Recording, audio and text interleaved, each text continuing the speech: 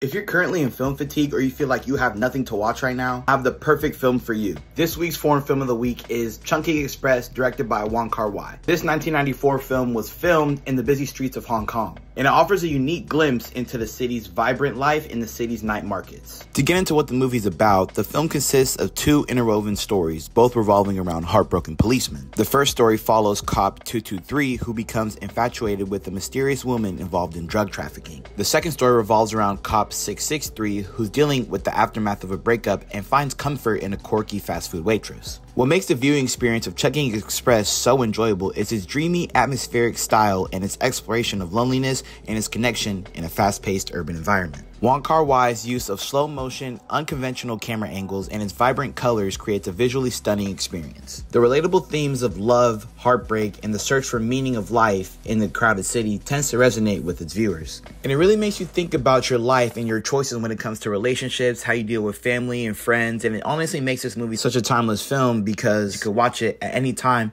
and still feel the same. What I feel this movie does best is capturing the essence of human emotions mixed with the chaos of daily life. Like, how many of y'all had to work a full 8-hour shift in the middle of a heartbreak, bro? Like, that shit hurt. That's what this movie does best. It's like you're watching yourself through another person's life. Like, it's so raw, it's so authentic. Like, I love this movie. This movie's called Chungking Express, directed by Wong Kar-wai. If you haven't seen it yet, go watch it. I guarantee you'll like it.